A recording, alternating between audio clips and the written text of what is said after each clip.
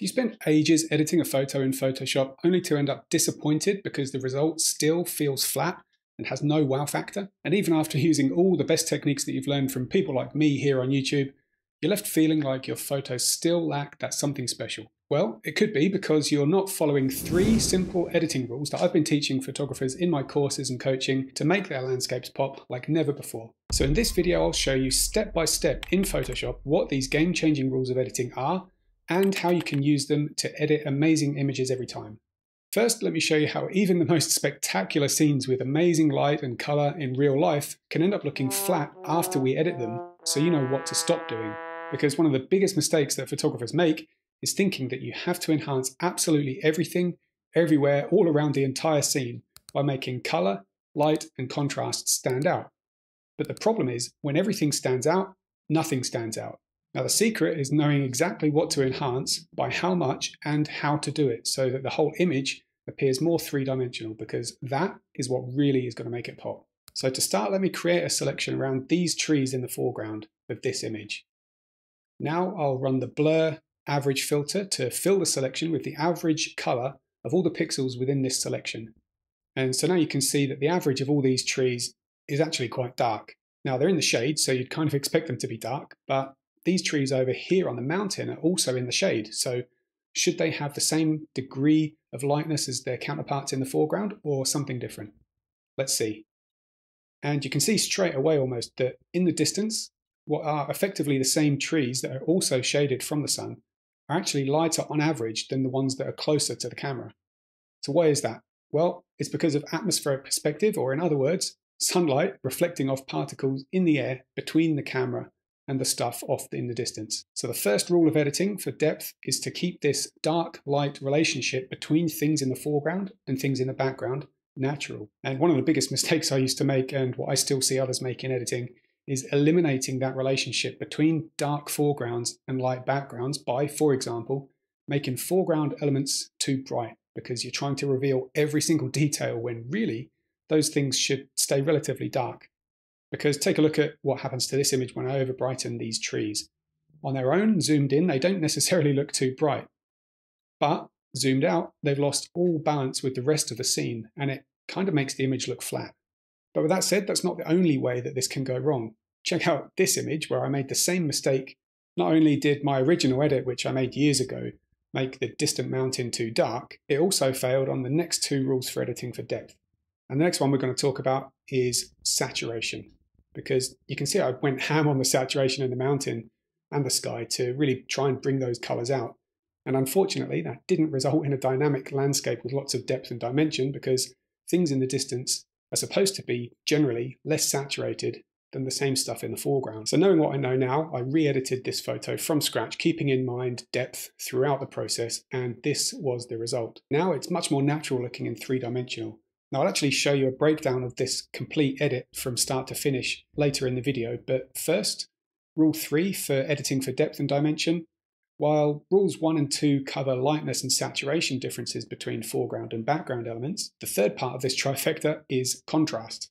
Contrast generally drops off further you go into the distance, again because of atmospheric perspective. So with that said, let me show you some practical tips for editing for depth and dimension with a breakdown of my re-edit for this old Mount Cook photo. All right, so here we are in Photoshop, and we're looking currently at the finished edit for this image. So what I'm going to do now is strip back all of these edits that I've got, and we're going to step through and look at how I've modified each section of the image based on these groups. And I'll show you the edits that I made to do them, and where it might be helpful to actually show you how I made each edit, then I'll do that as well. So, you know, some of these edits are pretty simple curves, levels, adjustments, just masked into the image. Just for example, this one here, edit number 1 is just a curves adjustment that darkens the image, slightly boosts the reds, and then you can see I've just masked it into the foreground. So the purpose of this is to start darkening the foreground, because in terms of maintaining depth or enhancing depth, I decided I wanted to darken the foreground based on the rules that we discussed in the earlier section of the video. So step number 1 was to darken the foreground. Step 2 here, I've done some very light dodging and burning using a colored brush to just highlight some of these trees in here. So if I toggle this layer off and on, you can see that just gets a little bit lighter, and that light has a little bit of warmth to it. And the technique for that is to simply add a new empty layer, stick the blend mode on overlay, and then with the brush tool I'll hold Alt or Option and sample a light color from the sky or somewhere up here. And so we have this kind of peachy pinky color. And on a lowish opacity, I'll use like a higher opacity so you can see the difference it makes. But you can just sort of brush into the image and dodge with that color being applied at the same time. So it gives a nice blended effect rather than just using a white brush to dodge. So yeah, that's the idea. So I've done that a little bit more subtly than I just did now, and I've masked it into the shadows. Now, if you're familiar with luminosity masking already, then you'll understand what that means. If not, then long story short, using the brightness of the pixels in the image, we can create a mask that restricts a layer or an adjustment to a specific tonal range, for example, the dark areas or the bright areas. Now, I've used my luminosity masking panel to create that luminosity mask. If you want to get a free version, then there's a link in the description and pinned comment. And also, if you want to get the paid version, which has got a lot more features, then sign up for the free version. And on the immediate next page, there'll be a special offer where you can get the full paid version along with my luminosity masking course for a special discount. So the way that works, though, assuming we're using the paid version, is this bar at the top that's got these numbers on it, -5 through to 5. When we click each one of these buttons, it's going to preview a luminosity selection / mask. So let's say we wanted to apply an adjustment just into the shadows. We can do that by selecting any one of these shadows luminosity selections. So a -5 is going to give us the darker shadows in the image. And now if we want to use this as a layer mask, we just hit load as selection to load it as a selection, and then we can add a adjustment layer that has a layer mask with it. For example, curves adjustment like this. So now we can brighten and darken just the shadows. Or if it's a regular layer and we haven't added a layer mask to it, at the point that we add the layer mask, that's when the luminosity selection gets added to the layer mask. So that's what I've done here. And then I just brushed with a black brush out of the sky because I didn't need anything happening up there. So yeah, this is just being masked into the shadows in the foreground very subtly. So like I said, that's a very quick overview of how the luminosity masking works. I've got heaps of other videos that describe this in more detail if you're new to the idea. But yeah, let's proceed on. The last task I did here in the foreground was just to add a little bit more dodging to those trees and a little bit over here on the left hand side. So that's the foreground. So here's before, here's after, and already you can see how just the general focus of the image goes away from the foreground, and it's like our view is being pulled more towards the mountain. All right, let's load up the next set of adjustments, and it looks like there's a lot here. It's really only because I've separated the same kind of adjustment across a lot of different areas. So really, this is all a lot of dodging and burning and general brightening and darkening. So if I just peel these adjustments back and just really quickly walk you through what each one does. So here, I've just used the curves adjustment to slightly darken the sky there while adding a bit of contrast. And I've masked it into the sky, partially using a luminosity mask, so you can see the effect of that. This one here is basically the opposite. So what I wanted to do with this one is brighten the base of the mountains so that we actually have more contrast between them and the tops of these trees. So if I toggle this off and on, you can see suddenly, with it being lighter behind the trees and the trees remaining dark, that suddenly becomes more of a visual pull as well, because it's a higher contrast now. And it also creates more separation between the foreground and the background. Here, it's kind of a funny way of increasing saturation in the image. So I've got a curves adjustment that sort of darkens the image, but when we change the blend mode of the layer or the adjustment to color, then what we see the effect becoming is essentially a saturation of the colors in the sky, and I've masked it just into the sky there. So far we've darkened the sky, brightened the base of the mountains, increased the saturation in the sky. This layer here, I've done a bit more dodging just in the foreground. Over here, I've now started to burn some of these mountains in between the foreground and the background. So these are sort of middle distance mountains. You can't really tell from here because they all appear the fairly sort of similar tonal ranges. So by darkening this one on the right and then darkening this one on the left, again we've created a little bit of separation between these ones and then the Mount Cook that's in the background in the distance. So that's just some simple dodging which I've masked in just to make sure it doesn't, sort of the effect doesn't go over the edges of where I want to apply it. Here we've enhanced or brightened just the base of Mount Cook there. Here we've done it again, just really, the reason I do this across many adjustments is exactly for this reason that I'm showing you now. We can separate things out, and if we want to undo or change one, then we don't have to delete all of our work on a particular layer. If I'd done all this dodging and burning on one layer, then I got something wrong. I would have to undo the whole thing. This adjustment here, what I decided to go for was, if we just look over on the left, again, the idea of looking for an edge that has contrast and then enhancing the contrast. So this adjustment here, I've brightened the light side of this V shape in here. So you can see in doing that, it makes that line pop more. And again, because that's a higher contrast edge now, and it pops more. So this one here is a burn layer again. So we're just burning this bottom left corner. I decided that was a little bit too bright and just pulling too much attention right into the corner of the frame.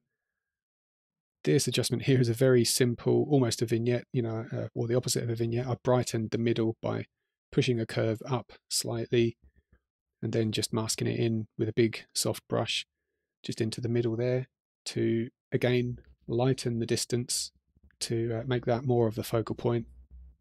This adjustment here, we've just darkened the top of the sky and the bottom of the foreground just a little bit. Let's turn this set of adjustments off and on a couple of times so we can see the overall effect. And yeah, things are definitely starting to stand out more and pop, and we haven't really changed too much. It doesn't feel like crazily different even to the raw file apart from the foreground. Very subtle adjustments, but it's just creating areas of separation, creating depth and layering by choosing what we're going to brighten and darken based on those rules that we spoke about earlier.